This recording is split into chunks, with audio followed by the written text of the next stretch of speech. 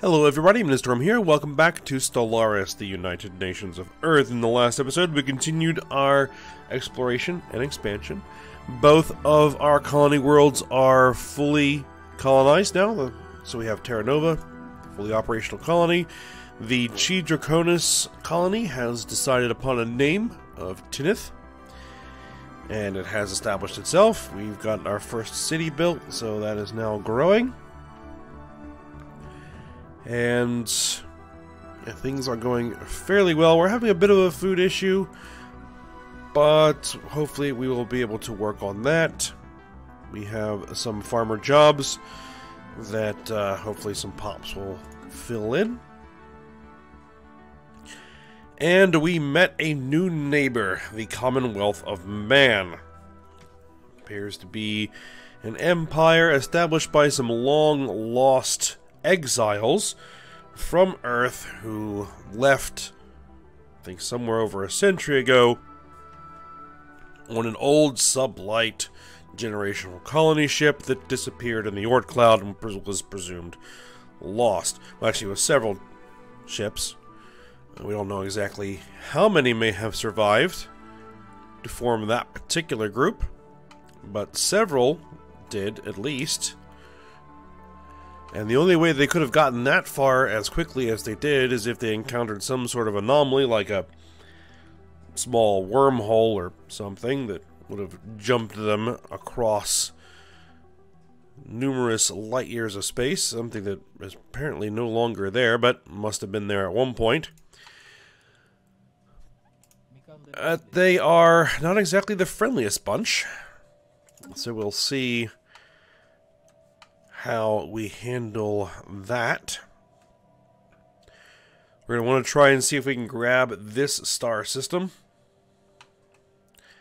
and establish that as a border choke point. So that is what we are working on.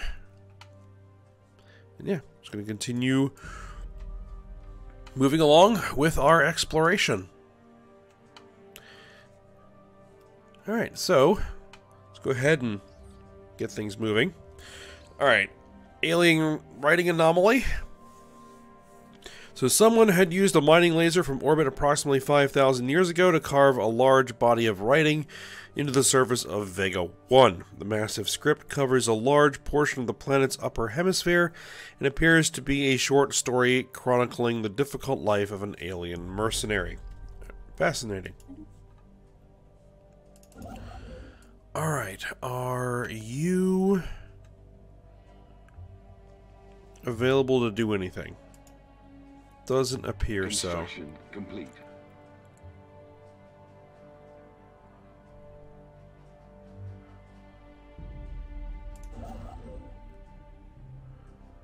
Do I want to spend the material on that outpost? I think we're going to hold off on that.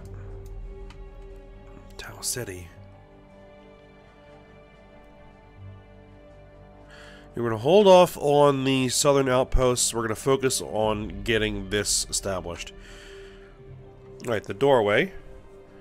What can only be described as a dimensional portal has been discovered in a remote location on Tinith. Weather prediction algorithms noticed a strange air current, which was eventually determined to be caused by the slight leakage of atmosphere into the portal. The rate of loss is far too small for it to make any difference to life on Tinith, but the very existence of this portal raises some disturbing questions, such as where does it lead to, and could something come through the portal from the other side? Intriguing. Probe the dimensional portal on Tinith. Portal research area to Tinith. Log updated. Okay.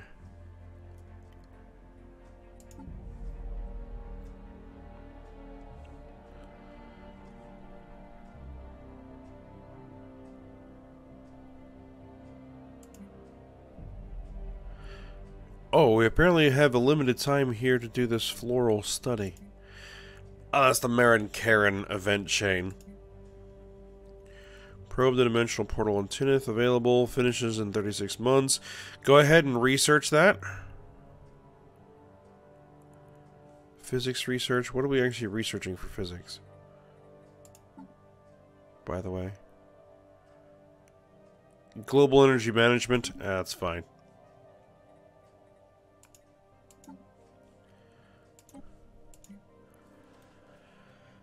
Now, we need to dedicate a scientist to this.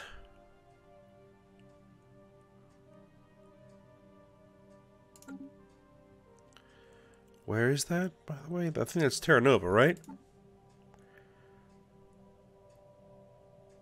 Yes. We need a science vessel. The closest available is the one doing the archaeological excavation in the Sigma Draconis system. Alright, well, I'm gonna have to pause that for a moment and send them there. Hopefully they get there in time. Survey complete. Alright, that survey's done. Head in this direction.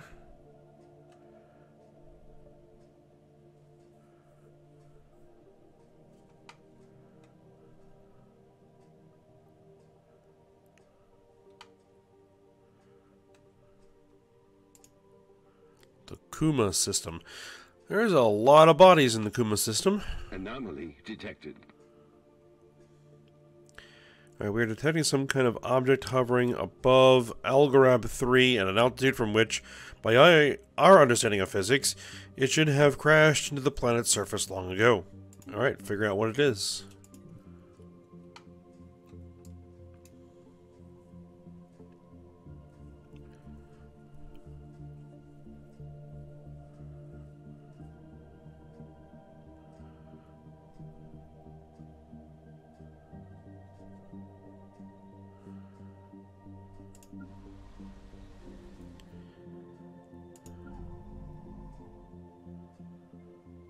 Let's see.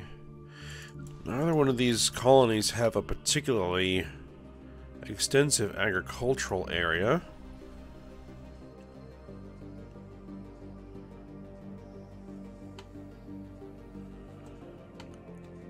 We do have a potential colony site over here.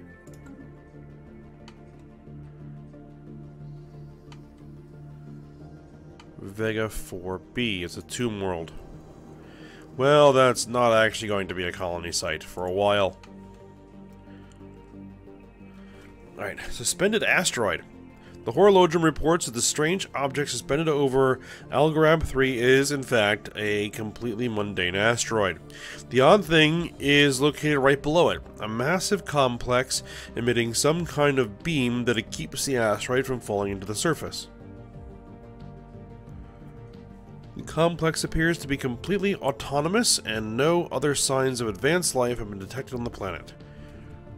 Who built it here and why?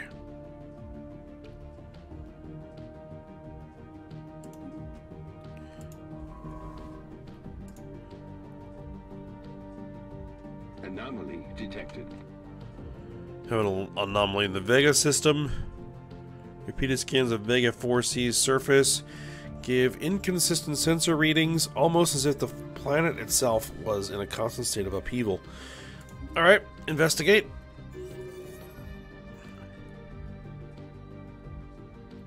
Mandate unfulfilled. I think that they wanted more generator districts, which would have been fine, but... Alright, we have a new election. Let's see... Kianio Tesha is in line for a third term and is the favorite.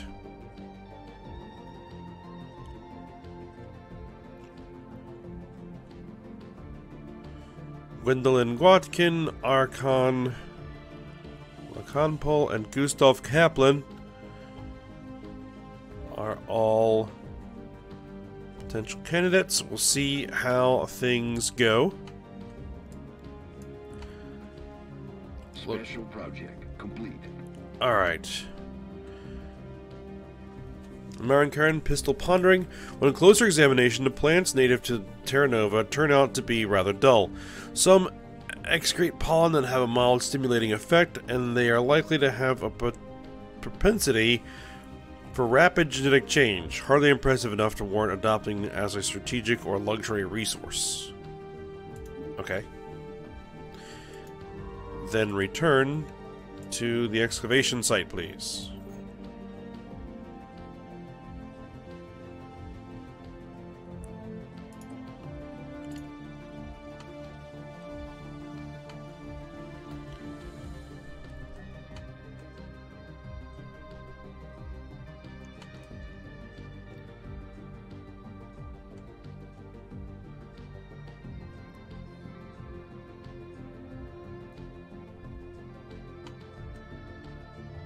All right. Log updated.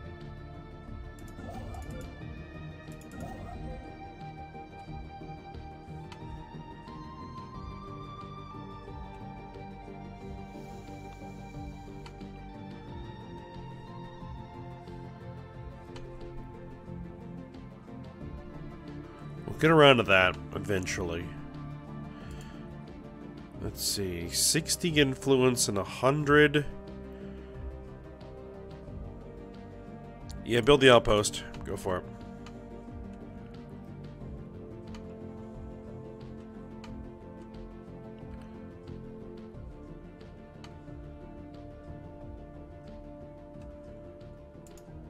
What are you doing? Okay, you're working on an anomaly. So that's alright.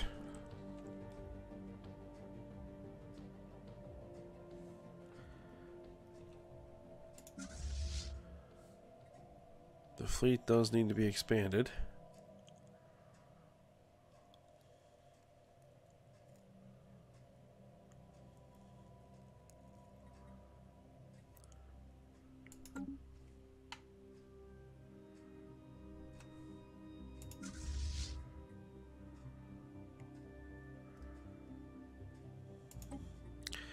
All right, go ahead and oh, excuse me. Go ahead and get those reinforcements under construction.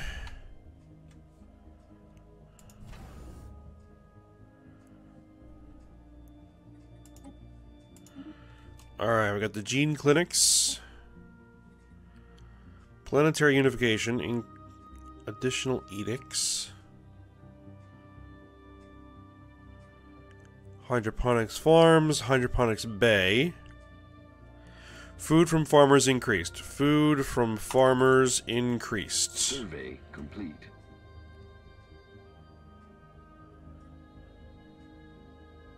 Construction complete. Alright, a survey finished. In the Algorab system. Continue working on that.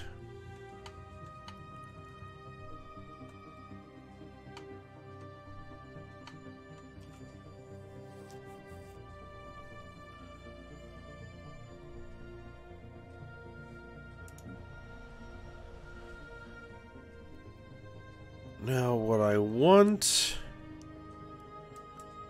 to prioritize farmers.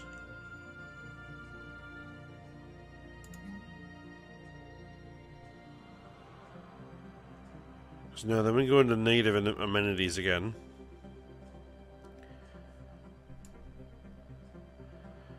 Term limits for President. President Keanu Otesha has been elected to an unprecedented third term. 30 years is a long time for any one person to be in office. Too long in the minds of many in the United Nations of Earth. Ever since the last election, there has been a strong political push towards installing term limits on the office of the President. Without strong pushback, the adoption of this proposal appears to be inevitable.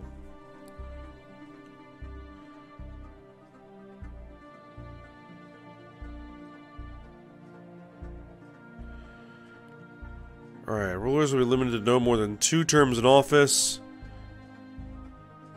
And Kiania Otesha will resign from office at the end of their term.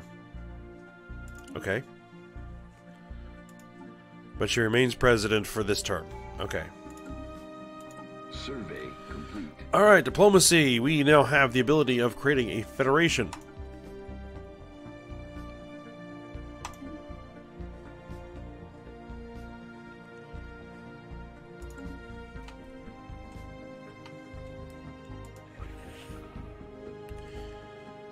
And we can invite the Blorg to Construction complete.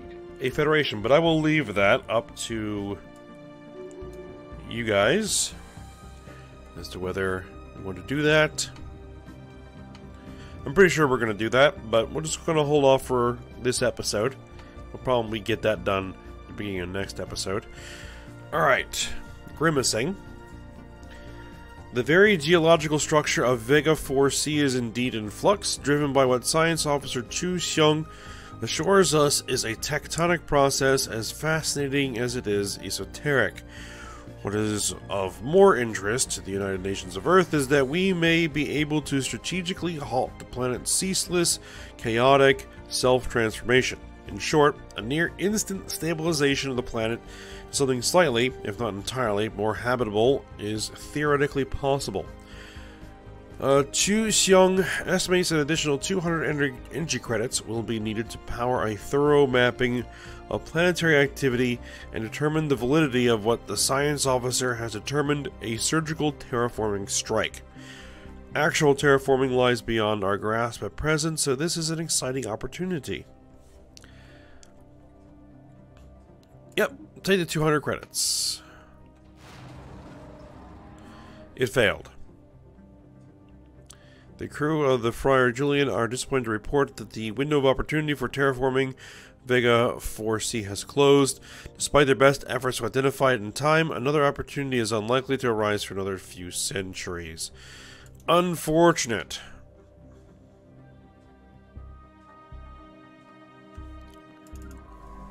Ooh, you're done that survey. Get out there. Oh, they got that colony established. Crud. Oh well. Still get that survey done.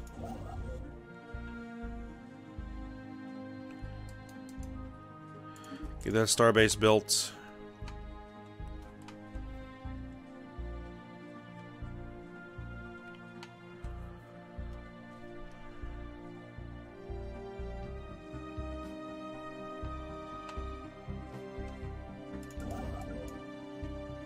Anomaly detected.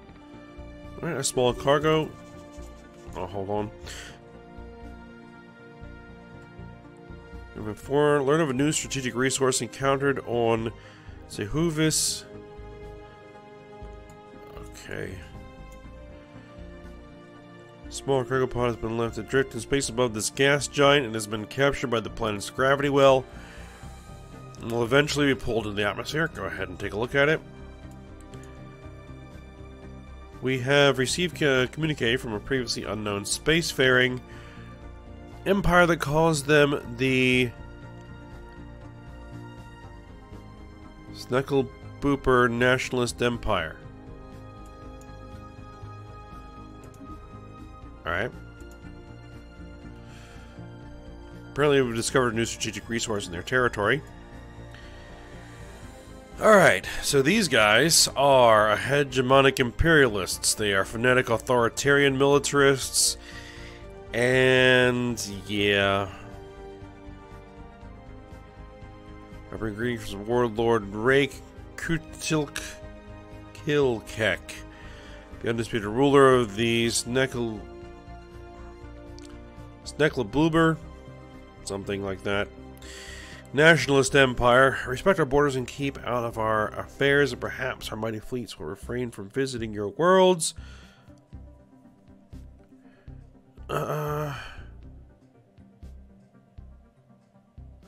We are delighted to meet you. Indeed. Where are they? Ah, they're on the other side of the Commonwealth.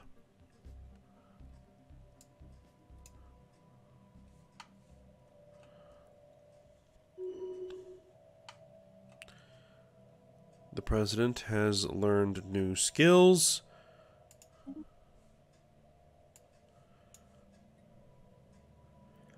Now has the Eye for Talent trait. Okay.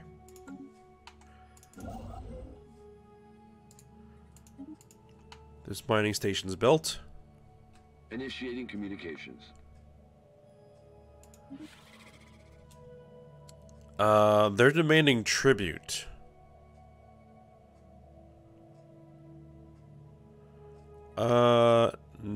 No.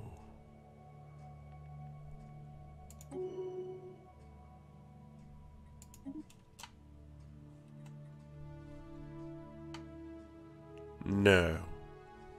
We're not becoming a tributary.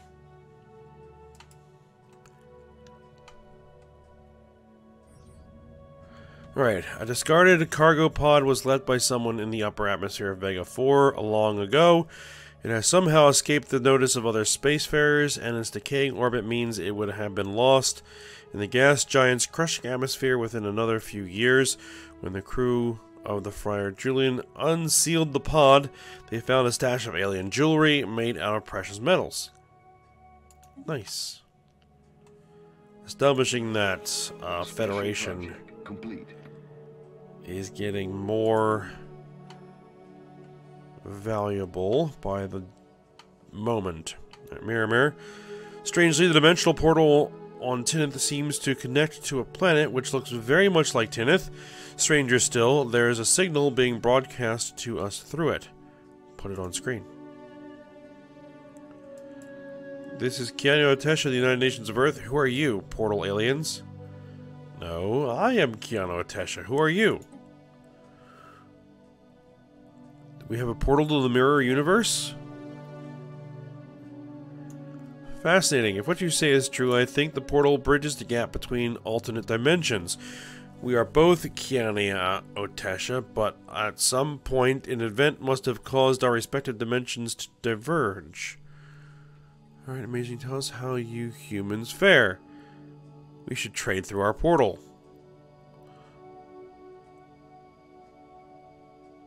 Yeah, how do you fare?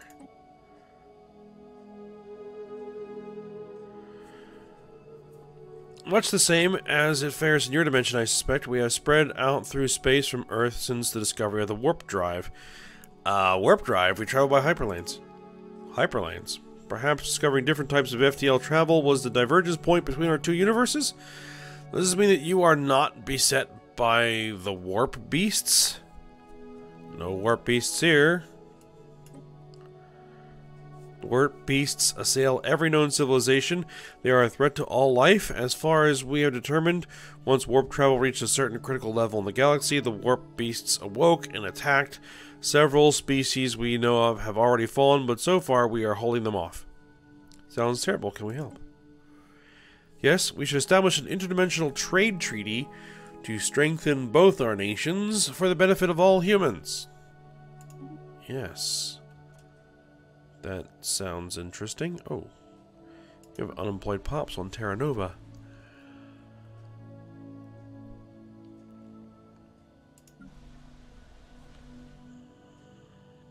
No, we're going to reprioritize those clerks.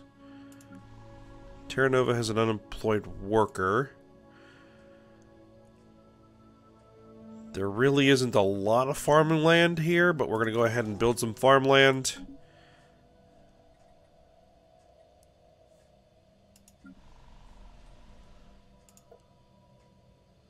Actually, we seem to be okay.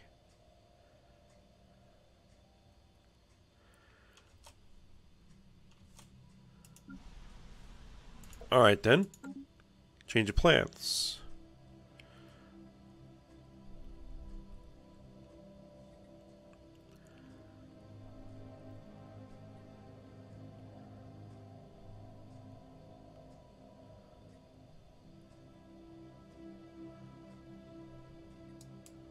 So a lot of area for city districts here.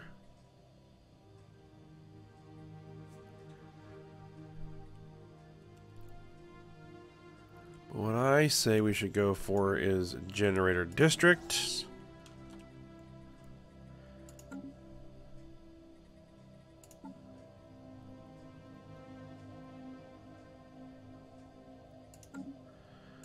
Humans marrying Blorg?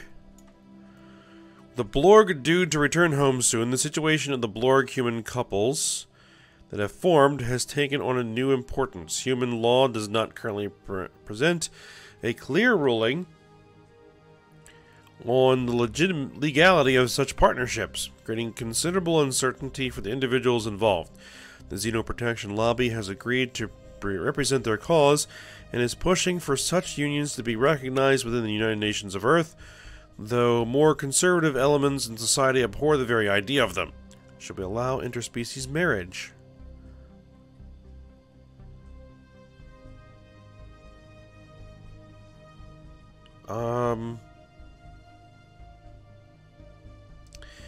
Yeah, sure.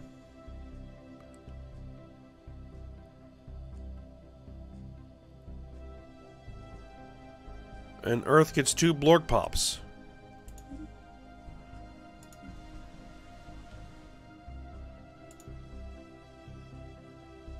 Good. Survey complete.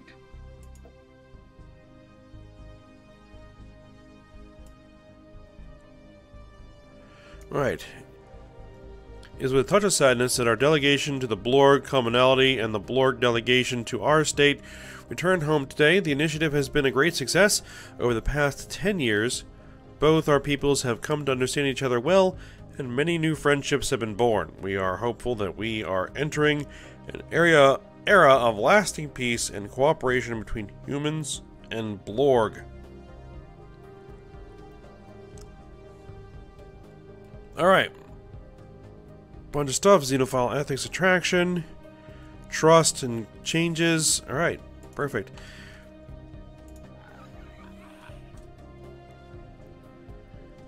Yeah, we're probably going to form the Federation. Just need to decide on what we're going to call it. The initial formation of the Federation.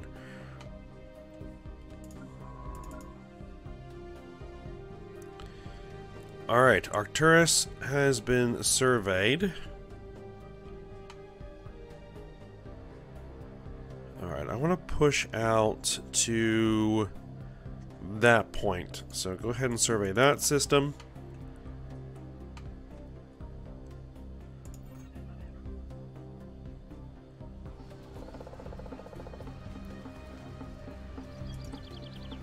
Alright. And the Gonj civilization encountered. We have detected the presence of a primitive alien proto-civilization on Aphelion 1 in the Aphelion system. Our probes show that their Neolithic culture has mastered fire and developed a rudimentary spoken language, but we have yet to see any evidence of metallurgy or written communication. We should consider building an observation post. Indeed, we should. That's up there.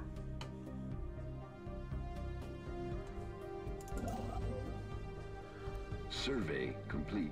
How long do that survey is done? Oh, we just finished a survey down here. Alright, survey that system. Encounter in Askelia. We've encountered some form of alien vessels in the Askela system. These objects have been flagged as Eta aliens. Alright, so there is something here. Ah. There appears to be an alien outpost here. We don't know who they are. So let's go ahead and figure that out.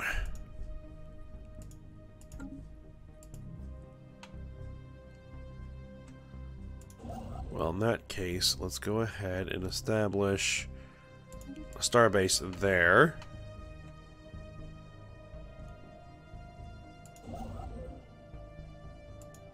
Construction complete.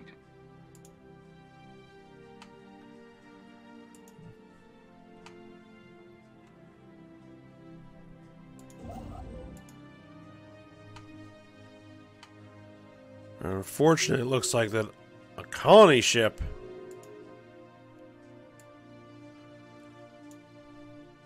The Snackleboober Nationalist Empire and the Blorg Commonality are now rivals.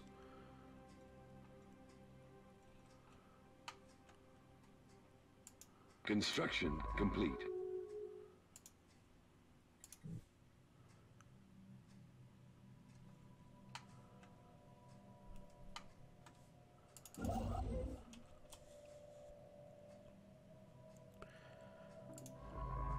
And that anomaly research is taking a long time, isn't it?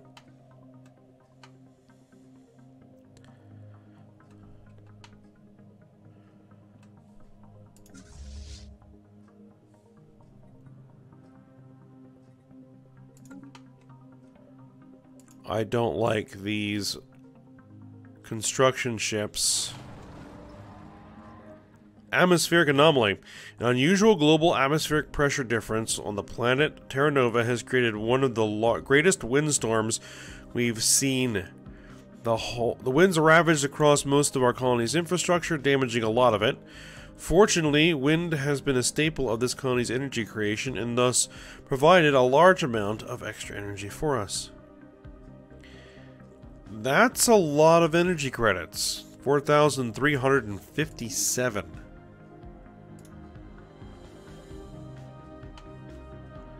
Want to finish those surveys? Complete.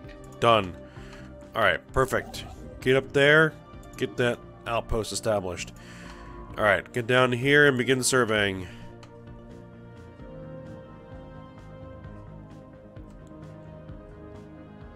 Anomaly detected. Alright, we got an anomaly. Surface imaging revealed a long vertical shaft in the planet's crust. The precise right angles and unusually smooth surface suggests an artificial origin. Go ahead and research it.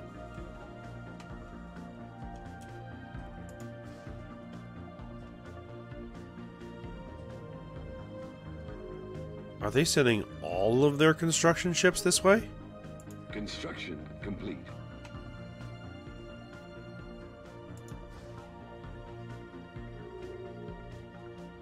Well, we are toward the end of the episode here, so An alien empire is making contact.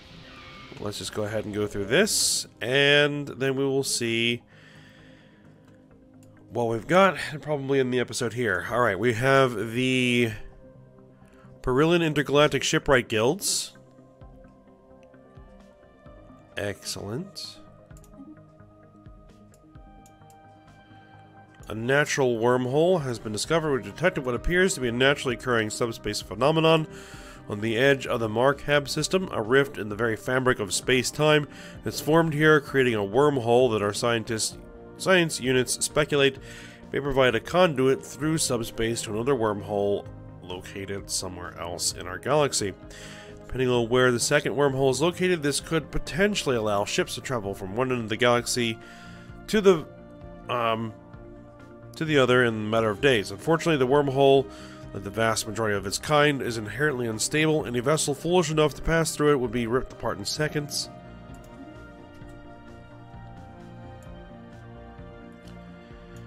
Alright, these guys are ruthless capitalists. They are egalitarian, militarist materialists. Greetings from Chairperson Com Talpar, the undisputed ruler of the Perillian Galactic Shipwright Guilds. Respect our borders and keep out of our affairs, and perhaps our mighty fleets will refrain from visiting your worlds. We're delighted to meet them. And what do they look like? Okay. Unfortunately, they did claim that system. So it means we're not going to have a clean border with them, but